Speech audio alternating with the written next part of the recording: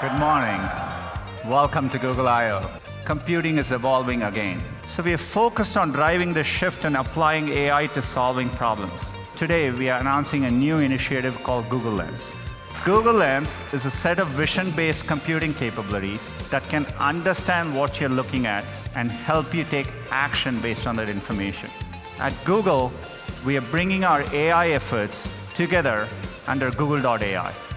It's a collection of efforts and teams focused on bringing the benefits of AI to everyone. Last year at I/O, we introduced the Google Assistant. And today, I'm excited to announce that the Google Assistant is now available on the iPhone.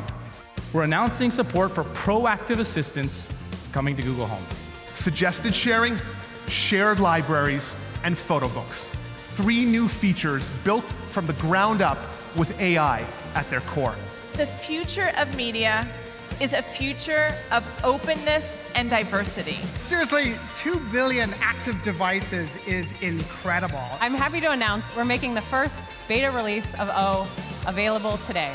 I'm excited to give you a sneak peek into a new experience we're building for entry-level Android devices. Internally, we call it Android Go.